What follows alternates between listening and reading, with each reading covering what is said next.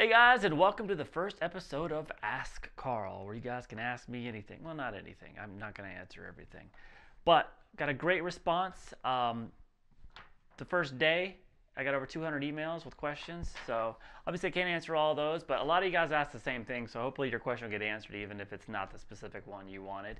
But we'll be doing a lot of this, so just keep sending them. I'm only answering the ones that were sent through the website, the Ask Carl link on the website, which sends an email and lets me organize it better. I know you guys asked a lot of comments in the YouTube. There's no way of controlling, of monitoring that, so I can't really kind of get the questions from there. So send them through the email, and maybe I'll get you next time. All right, so let's start. We've got a bunch of them here. I got about 40 questions here I picked out. So let's take a look at them. So we have one from Anton. Do you think any form of rock could become mainstream, or that a rock band could even break into the mainstream in the future? I don't know. I hope so. But, the thing is the way the industry is now, it doesn't matter. You don't have to sell 1 million albums to make a good living at it, because a lot of it's kind of self-published stuff anyway for the new band. So what I would say is don't worry about it. If it doesn't happen, if we have to listen to like pop and all that stuff and mainstream, find what you like. There's going to be plenty of bands still doing it, and support them. Just support them all you can. Buy their stuff, and you'll be good to go. And there will be a future for that type of music. So it'll always be developed. And when a band breaks big anyway, then the next 10 years we've got to deal with knockoff bands of that great band. So, sometimes it's better just to it not to happen at all. Tristan, where did you learn to play guitar, or did you teach yourself? Your videos are fantastic. No other guitar channel could beat yours. Thank you, Tristan. But I learned from a lot of different. I had a lot of teachers as a kid. I wasn't self-taught. I had just a slew of teachers, from jazz teachers to rock teachers to classical guitar stuff. I went to a conservatory for a short period of time when I was a teenager, for classical guitar, but didn't stick with it. Got a little homesick, I think. Came back and just started doing. I got really heavy into classical again as I got out to LA. Moved out to LA in a band, but quickly kind of dropped that because I got into classical music really heavy, and started working with some great classical guitar instructors, from Stephen Thachik, who I still study with, Scott Tennant, Aaron Shearer, the late Aaron Shearer. So some really great guys, and I also study composition as well. So a lot of it is home study. I don't have it through school, but I do study with like great professors, but privately. I'm not much of a school guy. I don't like waking up early and having to be on somebody else's schedule. Who's your favorite guitarist? Depends. That's from Rayhan. I'm going to mess up a lot of these names because a lot of these people all over the world. So I don't really have one. I would say the one that motivated me the most when I was a kid was Steve Vai. He's the one that he's the first guitar player that made me just want to be as great as I possibly could be. So possibly him. How many guitars do you have, and which is your favorite? That's from Harry.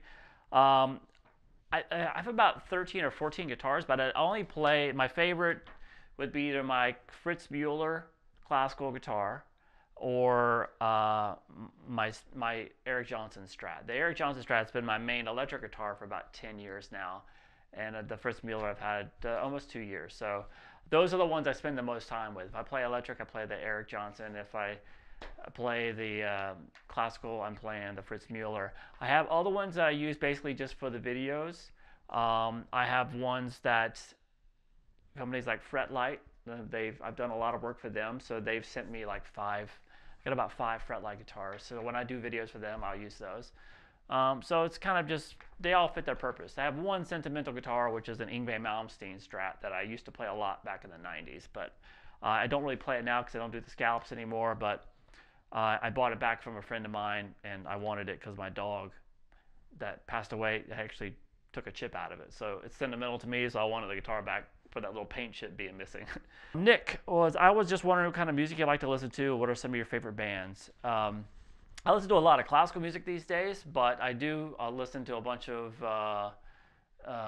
my favorite band of all time is a band called Sigur Rós. I don't know if you guys know them. They're kind of an ambient post-rock band. They have been my favorite band for over 15 years.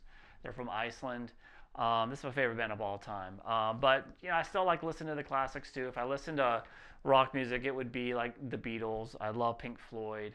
I love Depeche Mode. So those bands like that, and obviously the metal, Metallica. They just released a great album. So there's a lot of cool stuff to listen to. Anything by Devin Townsend, I love. Jacob, I've always played on nylon strings, so when I play on steel strings, I can't hold them down, and my fingers can't adjust to the tighter space. It's the same with electric. Do you have some advice? I want to buy a steel string soon, or just want some advice so I can play as good on that one as I do on the nylon string. I understand your plight because I spend most of my day playing nylon string. It's a totally different string tension, and it's a totally different string spacing.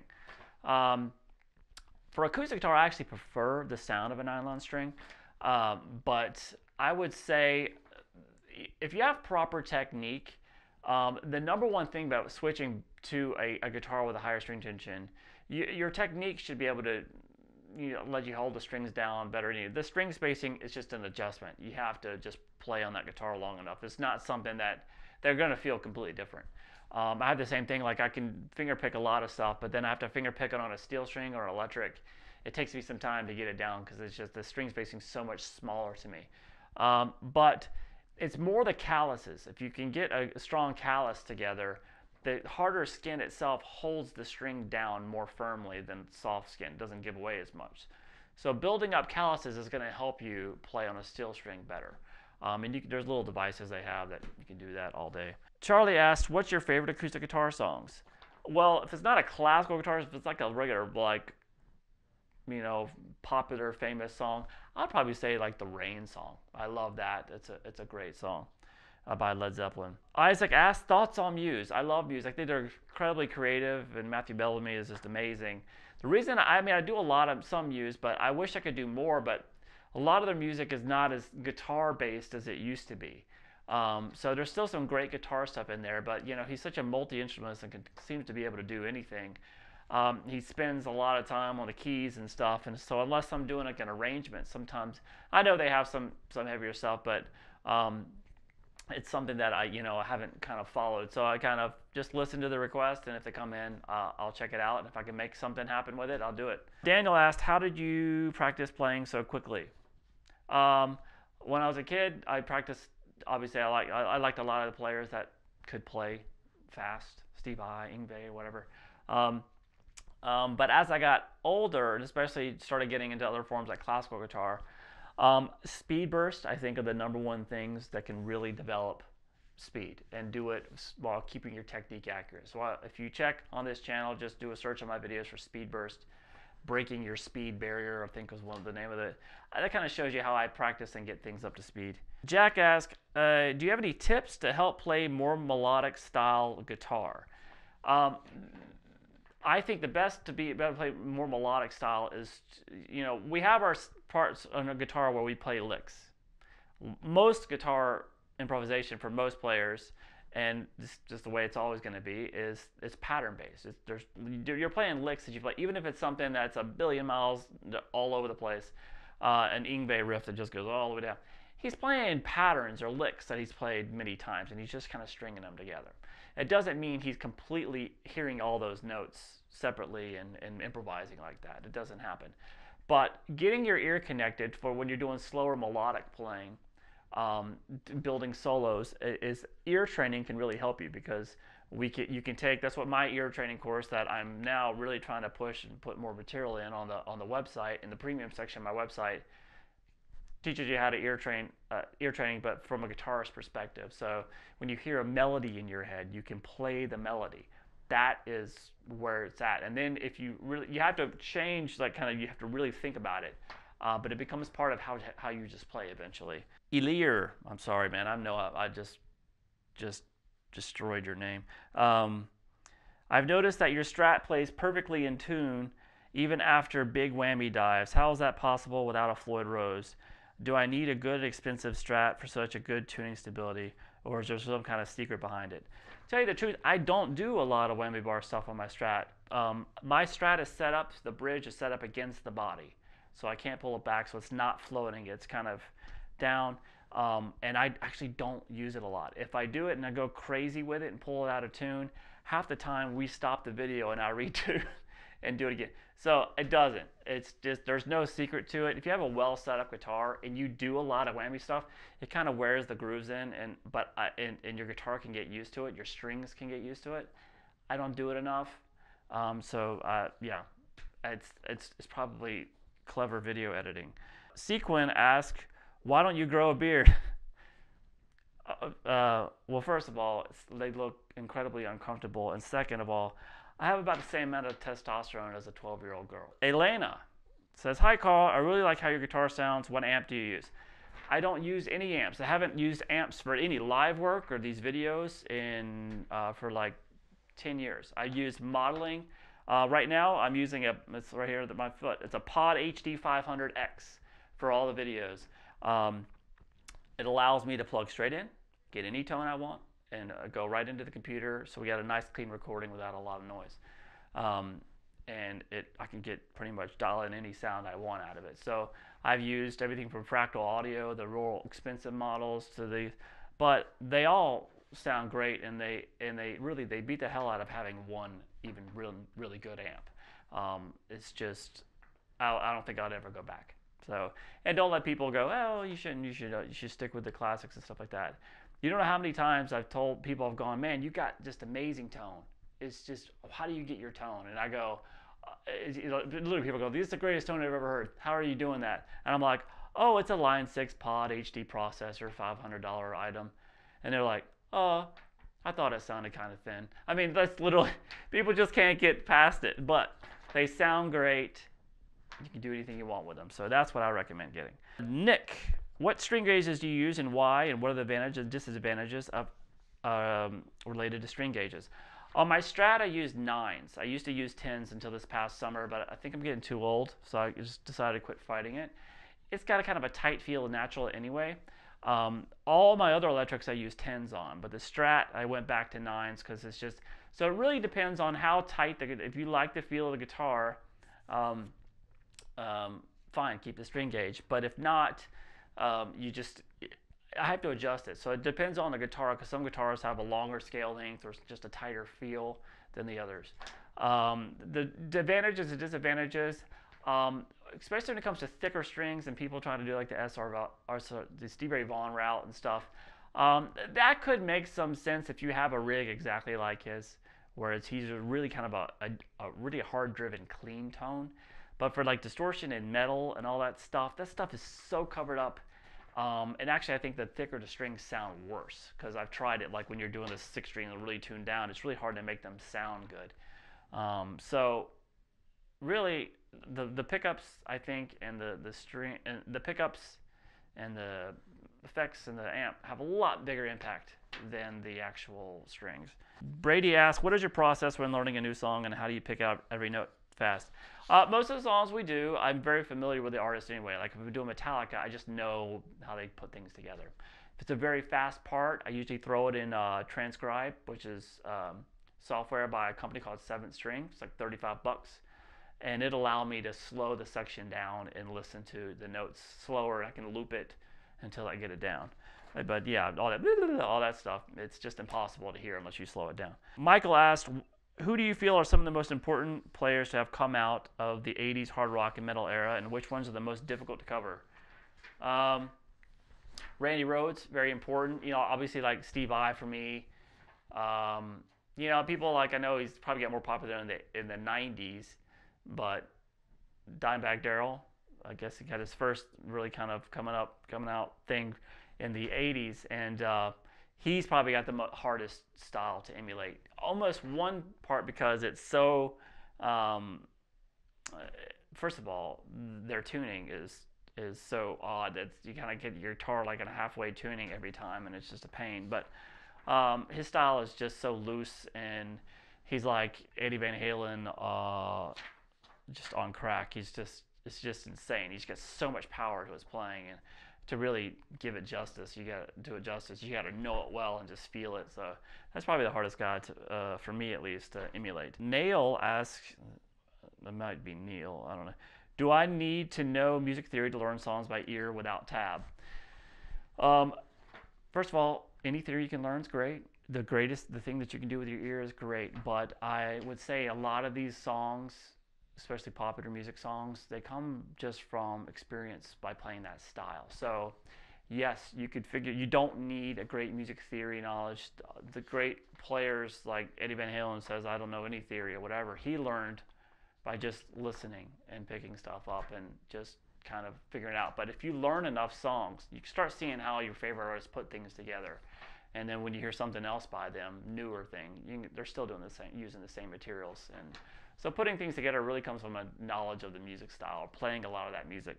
Scott, how long have you been playing guitar, and what songs were your biggest inspirations?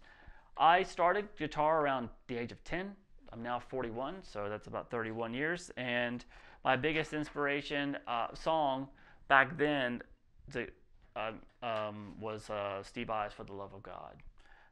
That one, still to this day, is probably the most amazing thing in the world. Jason asked, about a year ago, I bought a decent Yamaha 6-string. Playing has gotten dramatically better.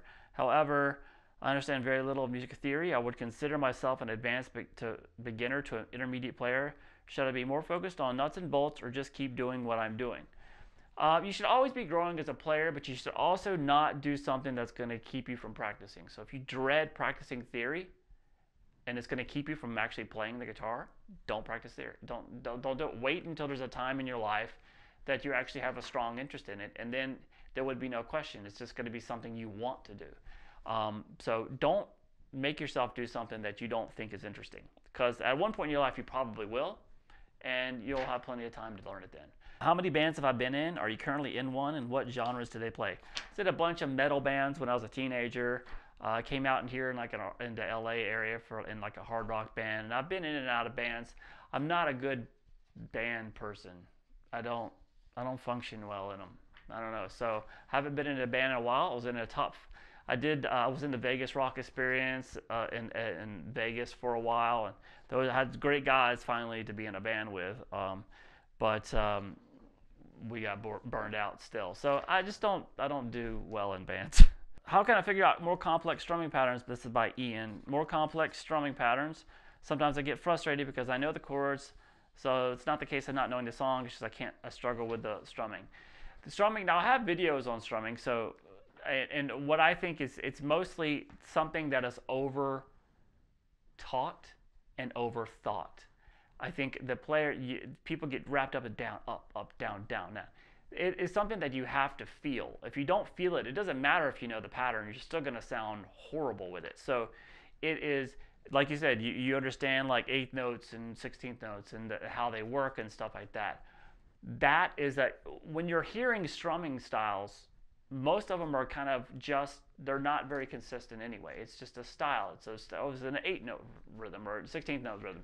It should be something you feel, just like if I was like 1, 2, 3, 4, 1, 2, 3, 4, and then I ask you to clap that, you can. Well, hopefully you can. And then just taking that 1, 2, 3, 4, 1, 2, 3, 4, feeling it on the guitar instead of clapping it. It's the exact same concept. And if you can't, you want to just kind of not overcomplicate it, because that's basically what strumming style is. You're using your arm as a metronome. So. But check out my strumming videos. Hopefully you'll figure it out. Ronnie asks, I have a cheap Strat. What pickups are best for the money without the price of another guitar? Trying for a metal sound. I put DiMarzio Fast Track 2 in my bridge of the Strat, a DiMarzio Fast Track 1 in the middle, and a DiMarzio Chopper in the bridge. But if you get a cheap guitar, those things together plus the installation will probably cost more than a cheap guitar. But so there's not really. I mean, good pickups cost usually about $80 each. Then you have to have them installed. So it's really kind of no way out of that. Tommy asked, what's the best way to practice and improve as a beginner? Is it better to focus on technical exercises or learning new songs? Kind of like the previous questions. Whatever makes you happy. If you hopefully a little bit of both, but if you like just learning songs for now as a beginner, that's fine. You need to get something under your belt before you start trying to become a virtuoso. So whatever excites you to pick up the guitar, do that. David, hello. He says, do you like Gibson Les Pauls? I think they sound great. Personally, I'm not used to the feel of them because of the scale length. And the body style, I just grew up playing a Strat, so I like that string tension, and I like the how it's actually contoured to your body, so it's more comfortable, and I like it's balanced better for weight if it's just sitting on your leg. But they can sound great, and people love them, but I just don't own one for that reason. Zach asked, "What is your favorite album of all time?" Um, Maybe Steve Vai's Passion and Warfare, or something, any of the Sigur Rós albums. Isaiah, I think I'm ready for an intermediate guitar, preferably used around 500, maybe a little higher. I'm looking for a Floyd Rose style tremolo and stuff, so I guess you're asking what model. For if you like the metal stuff and the hard rock stuff, if you're gonna get like a used 500, you can get a solid guitar. My favorite companies that I've used so far really has been like type of companies like Ibanez. You can get a good guitar, used guitar there, in that price point, that does the metal really well and hard rock. You also have companies like ESP. They got some really good quality for the money there. So, but really any company, they make good stuff these days. I mean, it's a remarkable how quality the guitars are these days. Cole asked, "What is your favorite Guns N' Roses song to play and listen to?" That would be Estranged, definitely. Jack asks, "Yo, Carl, love the videos. I think this might be asking a lot, but do you plan on doing any Yngwie Malmsteen guitar lessons?" What's funny is Yngwie Malmsteen is probably the player when I was 18 years old. I knew his style better than anybody's. I played tons of Yngwie. There was issues. A lot of people got their stuff taken down off YouTube a long time ago for posting up stuff like his on YouTube. So I kind of stayed away from it. It's the same reason why I don't do prints. But I think he has relaxed those restrictions. I'm not sure. I see a lot of performance stuff on his and lessons on his stuff. So I may be doing some stuff of his soon. Logan, what is your favorite guitar model? That'd be the Fender Strat. Lokanath. Wow. Currently, I'm learning Steve Vai's For the Love of God. Yeah. My guitar does not sustain as long as yours, even though I have humbucking pickups. Do you have a specific pedal? That video was done about, I don't know, it's about 5 or 6 years ago, and that was actually a kind of a fluke. I was using a pod as well, so that was a pod, one of the earlier versions of the pedal that I have right now, X3 Live, I think, and I was sitting in a room that had the studio monitors coming back at me, shooting that thing, and I just got in the right spot in the room, and I'd hit a note, and it would just go take off. It would just feedback forever. So that was really fun to play with, especially it just happened for when I needed a song that really did that. It did it. So I just got lucky, but you get a lot of compression on there and a lot of gain, and obviously delays, reverbs. It's going to make it sound that very sustaining sound to it. Ads, I don't know if I got all of the name here. He asked, "Is there a listing or inventory of your lesson plan? I'm interested, would like to become a more knowledgeable guitar player. What would I be learning with you?" There is. If you go to the premium section, go to my website, look in the premium section. All my guitar courses are in there, and this year I'm going to be adding a ton of guitar courses, from improvisation to ear training and all that stuff. And you can see the syllabus of all the courses. You don't have to be a premium member. You can see what all the lessons are going to be and how they order they come. If you try to click on it, you couldn't watch it, but you can see everything what I'm doing there. Brant asked, "Carl, what drew me to your lessons was the musicality that you show when you play." Thank you. "You are making the notes sing. What should my practice sessions be like to improve my musical interpretation of fingerstyle? I want to practice in 1 to 2 hour sessions per day." Musicality, I think, comes from hearing a lot of the music. Obviously, you can sit there and you can learn scales, you can play song. Listening to other players a lot, it just kind of gets into you got to be very familiar with what you're physically playing, but listening and emulating other players, that's how you develop that kind of musicality about it. And then if you can emulate, you got to be able to emulate somebody else to be able to do what's in your head. So if you can't listen to a guy and emulate his vibrato, then you're not going to be able to, when you hear that same thing, something in your head, you're not going to be able to realize that idea. So listen a lot. Listen to them, and then listen to yourself. A lot of times we get focused on just our fingers and we don't actually use our ears. And this is a hearing art. So the more you listen, the more musical you'll be. Just make sure every note you play is something that you would actually want to hear yourself, somebody else do. Adriano, do you always like the songs you teach? If you had to choose, what would be your favorite genre of music and some examples? I don't like all the songs I teach. Nope. It's just oh, I had another question. It's like, do you remember all the songs you teach? I don't even remember the song I just filmed an hour ago. So it's literally, I gotta save room for the next one. But no, I don't. That'd be impossible. I just work off of requests and popularity. But there's thousands of song lessons up there. So obviously, there's some that I really like a lot, and my favorites to play are like, not to transcribe because it takes a while, but like stuff like Metallica, that's really fun, or the funner songs like that are really fun to play. But yeah, they're always also very long lessons, so it's a big day for me. Steven asked, if you could have the skills of one guitar player, alive or dead, who would it be? It would depend on the style. Like if it was alive, like a classical guitarist, I'd probably pick like David Russell or maybe Jason Bio, or Scott Tennant, or if it was a metal guitar player, probably Dimebag. And if it was a rock guitar player, man, there's a lot of good guys out there. I would say maybe if you could combine David Gilmour, Eric Johnson, and Steve Vai, that would be good. So if it was like an improviser, or like Joe Pass, like chord melody stuff, or like if it was a jazz guy, it'd be like Ted Green, just amazing stuff. Last question, Tristan. Hey Carl, does it really matter if you use altered picking or economy picking for a song that you use? Can you use your own picking style, or is that a bad idea? If you can play something perfectly, but in your own style of picking, is that considered bad because you're not using good technique? It would depend, really. If you think that it can't sound any better, then you're using the perfect technique to play it. I mean, you got people like Eddie Van Halen has a very unique picking style. He holds the pick between his thumb and middle finger, and it makes things kind of that would be extremely awkward for me, but it works for him. And so we have players, we all play differently, but if you find something that's comfortable and it sounds great to you, then that's the way you should be doing it.